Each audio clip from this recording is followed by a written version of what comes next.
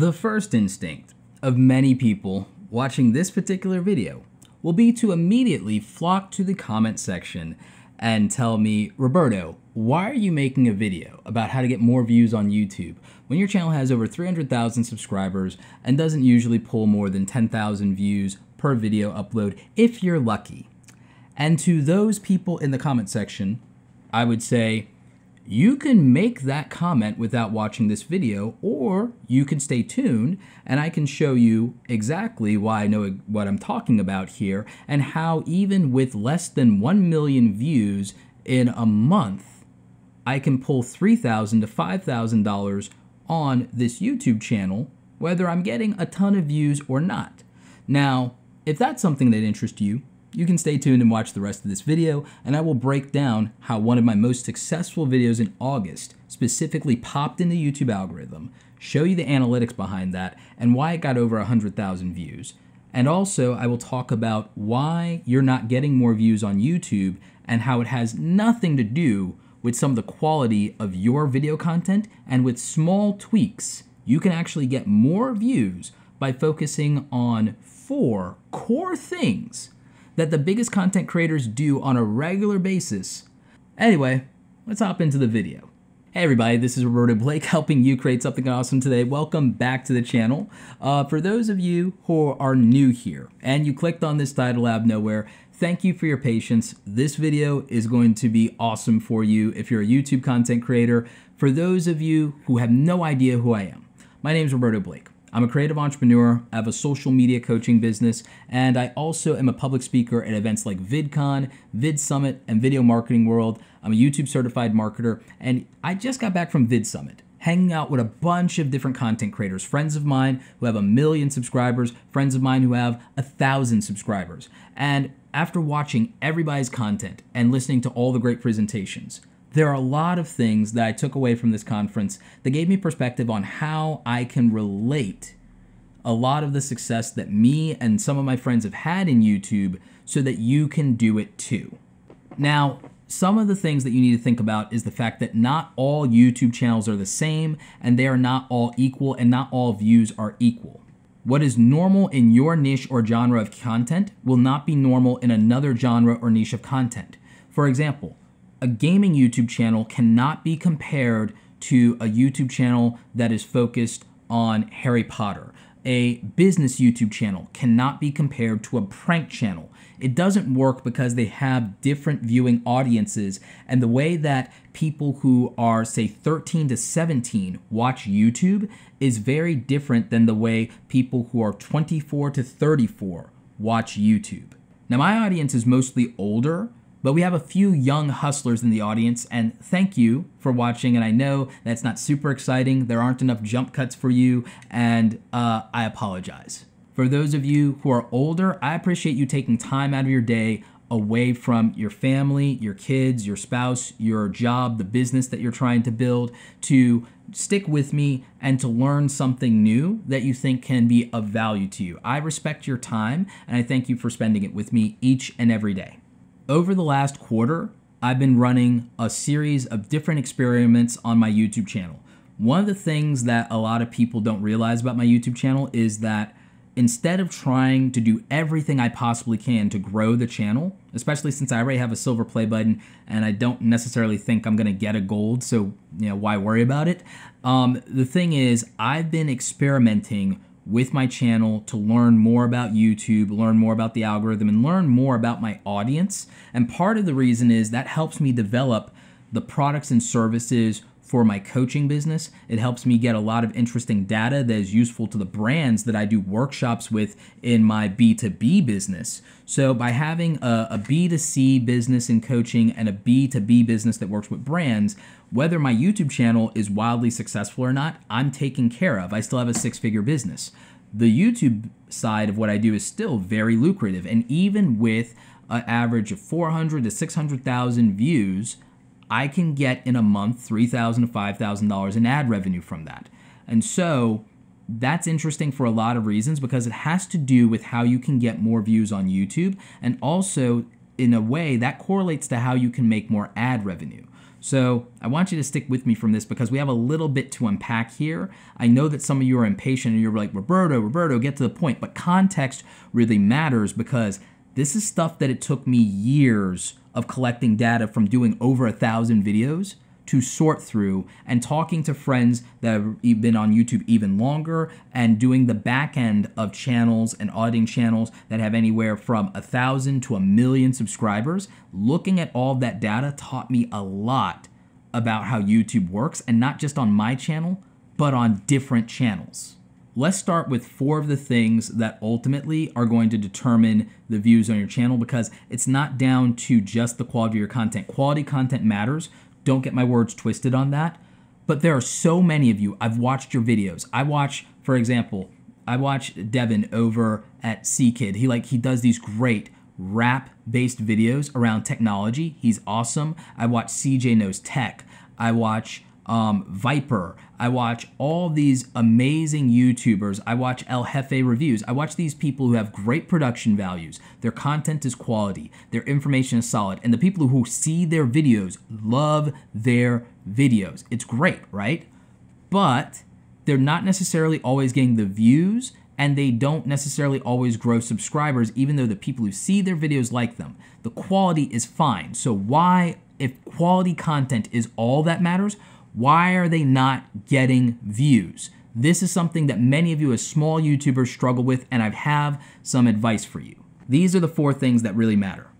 It comes down to the topic, the title, the thumbnail of the video, and then the video's ability to retain 60% or better average view duration compared to the entire duration of the video.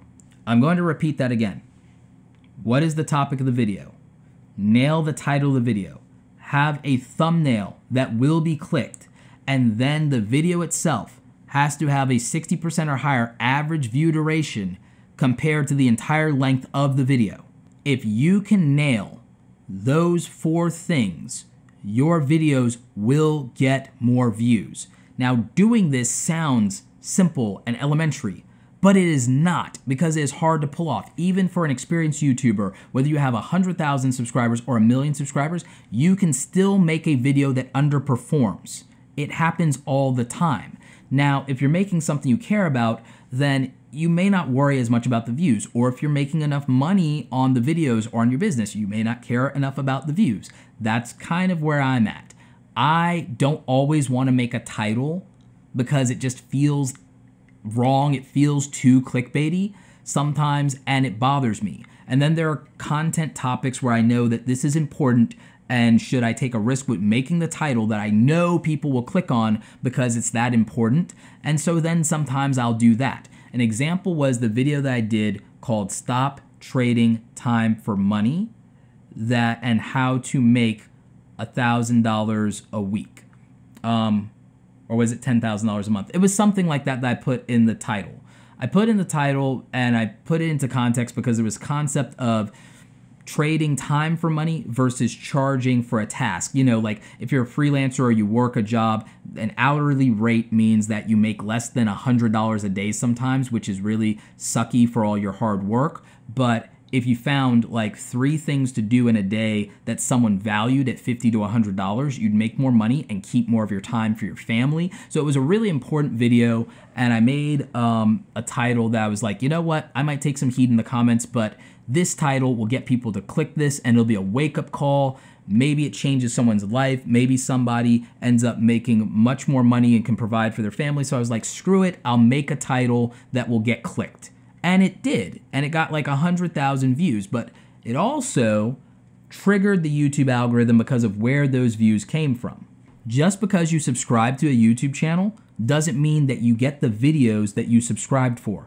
Unless you hit notifications and say that you want all the videos, you're probably not getting them. If you look at the YouTubers that you're subscribed to right now, you can figure out that, wow, I haven't gotten a video from so-and-so in a long time on my YouTube homepage. Why is that? And that's because of how the YouTube algorithm works. And sometimes you'll find yourself even unsubscribed to a channel. So why do we judge people on their view to subscriber ratio? And I think part of it is just that most people don't know any better. They don't realize that YouTube is just not delivering all of the videos to everyone who signed up for them, either because they skipped a few videos or because YouTube determined somehow that that video, it doesn't fit that person's viewer behavior, or because, again, you didn't hit the notification bell. So there's a lot of reasons why you don't get the content that you signed up for, and your viewers may not be getting your content because of that. And here are some ways you can deal with this. You guys have often heard me say that variety channels are dead in YouTube, and yet I still keep making variety content because it works for my business, and because it works for my ADHD, and because I can't help myself. But if I really wanted to look like a successful YouTuber to the rest of you, and to, I'm gonna say it, the morons in the comment section who are gonna razz me about my view to subscriber ratio in this video and every other video I upload that doesn't get 50 to 100,000 views, thanks guys. For those people, view to subscriber ratio is about whether you're doing a good job as a YouTuber and whether you're making content for your audience. And yet, that's not how the algorithm works. And if you've uploaded content and you have even 1,000 subscribers, you know this to be true.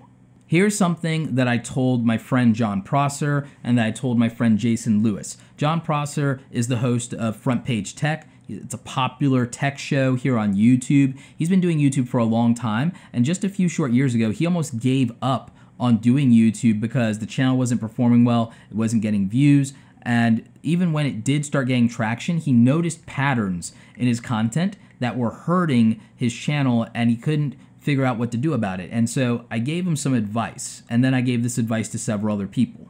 You see, John was interrupting the tech news show with bad jokes that everybody in his community signed up for, with doing an Ask FTP show, which is, like how YouTubers go, oh, well, ask me anything. He was doing that, ever so often, and he was also doing a weekly podcast on the YouTube channel as a live stream, and those things were things that the core, most diehard followers loved, but at the same time, even though it was a great community thing to do, it was hurting the momentum of the YouTube channel, and it's not the content people signed up for, and it meant that they were skipping some of these uploads. So what I told him, or rather what I suggested to him, was to just make Front Page Tech, just make FPT, just make the show that people signed up for and do nothing else on the channel. And within a very short period of time, because people were getting 5 to 7 uploads a week of exactly the show that they signed up for, the views skyrocketed, the momentum of the channel skyrocketed. It got the best view to subscribe ratios it's ever gotten. It went from struggling to break 10,000 views to getting 30,000 and more on a regular basis every single upload. This works. And when I've told any content creator to just stick to the content that is performing best on the channel and make no other type of content except what's working, this has been successful to grow their channel. But it's also had a very particular downside. For a creator, this is a death sentence to their creativity. They don't feel they have permission to make the content they want to make the most, that they're passionate about, or do something different, and they get into a rut. They get bored very easily and very quickly because, again, we're creators. We don't want to do the same thing over and over. If we wanted to do that, we'd be working in a factory somewhere, right? But the algorithm wants consistency. It loves pattern recognition, and human beings are comforted by what is familiar and also getting exactly what they said they wanted the way that they wanted it. And so that's kind of the trade-off and the sacrifice someone would have to make to get consistent views on their YouTube channel. They would have to be ruthlessly consistent about only making the type of content that has been proven to perform on their YouTube channel. And so if you want more views and you want more subscribers, you will have to narrow down the niche of your content. You will have to, after running experiments to see what works best for your audience, only make the thing that is in the most demand by your audience or in your niche, and your channel will be successful and it will grow. But you will also likely burn out faster by doing this. This is exactly why creator burnout has been so rampant among creators that are either on the rise or have been successful in the platform for a long time. It is exactly this desire to get more views, to make more ad revenue, to get more subscribers, to always go for bigger and bigger numbers that ultimately makes creators suffer on this platform because of the way that they have to accommodate the audience, the algorithm, and the advertisers. And what we learned also at VidSummit, which I've always known to be true because I'm an advertiser and I sell products on the internet and I manage clients who sell products on the internet. So I'm in Google AdWords. I've always known that profanity is something that hurts your YouTube channel. I've always known that to be true. A lot of people have contradicted me for years about it, but now you see even channels like PewDiePie and Drama Alert and all these other big YouTubers acknowledging that cursing and profanity hurts your ad revenue and that you could make as much as 4 times more ad revenue by not cursing at all in your YouTube videos. Anyway, so that is real. That is a thing.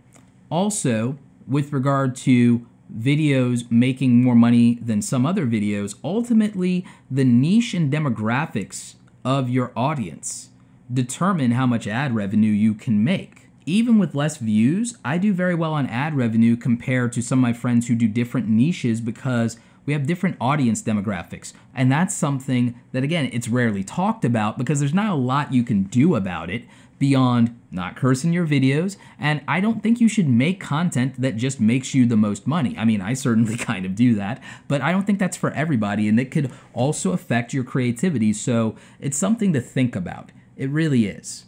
Now, let's talk about titles and thumbnails real quick. I know this is a long video. I know you're suffering through it. I hope that you took a little break, you got a snack, you got a juice, whatever you need to power through this video, but it's important. And I think that one of the most important tips I can give you is that the title and the thumbnail is what is going to matter probably the most initially for something called view velocity and watch time velocity. If you look at your real-time analytics, and this is great about the YouTube mobile app, if you guys haven't used the analytics in the YouTube Creator Studio that's on your phone, you can see real-time analytics and you can like pull it up and you can say, oh, like in real time, I've uploaded my video and this is how it's performing right now. And this is how many people are watching my channel right now. And those real-time analytics are powerful and they're important. The first hour that you make a YouTube video public is probably the most important hour in that YouTube video's lifetime, and the first 24 hours after that.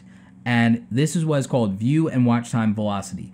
Watch time and average viewer duration matters the most on YouTube, but you can use views as kind of a rough estimate of that by looking at real-time views and how something is going to perform. In the first hour of an upload to this channel, if a video breaks 2,000 or 3,000 views on the first hour, I know that that video will perform better. If the video gets less than 1,000 views in the first hour of upload, I know that the video is going to have a harder time and struggle, and so then I need to promote it more in my social media and drive traffic to it and hit the engagement in comments to keep people coming back so that I can accumulate more views and more watch time in the second hour than I did in the first hour to signal to YouTube that this video does grab people's attention and that it does matter to them, and so they're spending time on it. And that is going to signal to YouTube to keep distributing and promoting the video to more people, like the people who already watched it. So it kind of works like Amazon's like, if you bought this, buyers like you also bought that. So, if I buy a camera, it recommends me lenses and accessories that other people who bought the camera also bought. YouTube's the same way if you think about it from that perspective. The action item from that is that the title and the thumbnail, as well as a topic that has attention, ultimately matters. It's why if I make a video about making money online or getting views on YouTube, that's a topic that has massive attention around it. But can my title and thumbnail pull you in to the video on that topic compared to the other options you have at that moment? And can it do it in the first hour and in the first day? And if you can get that right, then ultimately your video will perform better. I can't always nail that right in terms of timing, and that is why sometimes, despite the hundreds of thousands of subscribers on the channel. That's why sometimes the views don't work out. If I release a video at the wrong time, it could die just as easily. You have to know your audience. You have to know their habits. You have to know how they consume content, and you have to know when is the best time to upload, and there are tools that can help you with that. You can get the topic, title, and thumbnail right, but you have to get timing right as well to be able to get that view velocity. And then the video has to actually be good. The video has to actually be good because if you're not hitting that 60% average view duration, then guess what happens? That's saying that people aren't really interested in the video and they're not watching it a good portion of the way through. So you're not accumulating enough watch time, you're not accumulating enough average view duration for YouTube to keep promoting that video. If we look at my videos that have gotten over 100,000 views before in analytics, and I'm popping some of that up for you guys, the reality is that if I can nail high average view durations, YouTube promotes it more in its browse features and also in recommended. And tags do matter. I know there's controversy about do tags matter, but here's where they do matter. They matter based on the lifetime value of the video. If you're not making a video that's going to be irrelevant in a week because it's a news story or something like that, you want to make sure you get the tags right because it helps YouTube with recommending your video against other channels and other videos that match your topic. So I wouldn't ignore tags, but I would say to spend 3 or 5 times as much time on your title and your thumbnail. A thumbnail is packaging. Apple is one of the most profitable brands, if not the most profitable brand in the world, because it figured out design, it figured out aesthetics, it figured out that we like stuff that looks good, and it builds its marketing and its design thesis around that. And it's a $1 trillion company. So if you're gonna spend 8 hours making a YouTube video, maybe you should spend a healthy amount of time on a good thumbnail and on researching a good title. And here are some tools that are gonna help you with that. This video on helping you get more views on YouTube is sponsored by my friends at vidIQ. And vidIQ is one of the most powerful tools you can use for your YouTube channel. You can use their research tools to find keywords and titles that have attention around them in your topic, and that can help you optimize your titles and also your tags so that you're getting that traffic that you need and popping that view velocity. They also have a channel audit tool that can show you the videos that you have that have good view velocity around them, so you can make related videos to that. You can also look at your competitors and what has view velocity around their channel, and then you can make similar videos and topics that, you know, are competing in your niche for attention. Maybe you can do it better, or maybe you can make a response video. So if you go to vidiq.com/Roberto and you use the code Roberto, you can get a 30-day free trial of vidIQ and see if this can help your channel. You can also just use the free browser tool. That's actually helpful too.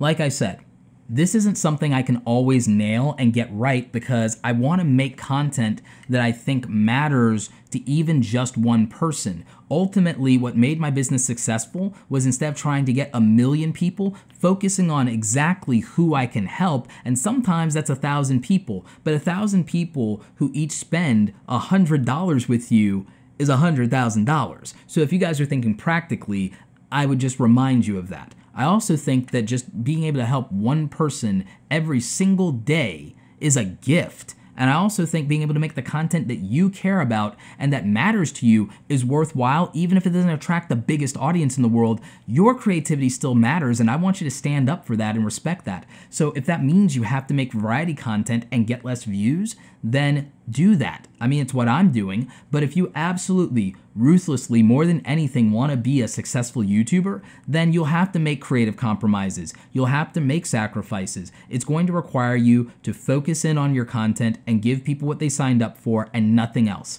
It's going to mean doing brand deals and taking a little bit of hate from your audience on it sometimes, because that's what's going to put food on the table for you and your family when YouTube demonetizes you because of the content that you have to do that people signed up for. So I think at the end of the day, while it might feel like it's impossible to win sometimes, you can do it with the right strategy. That's what I help people with in my coaching business. And again, if you want to razz me about my view to subscriber ratio, I guess that's what you're going to do. But like I said, it doesn't really matter, because at the end of the day, the people who do see my videos enjoy them, they benefit from them, and they get to grow successful channels, they get to be successful on Instagram, or they get to build a successful 6- or 7-figure business. And so I'm grateful for every single one of those viewers that sticks with me and that shares my content out in the world. And to the haters and the people leaving those nasty comments, thank you for the watch time and thank you for the bump in the algorithm. I really do appreciate it because every little bit helps. Question of the day. What small tweaks are you going to make to improve your YouTube channel? Let me know in the comment section.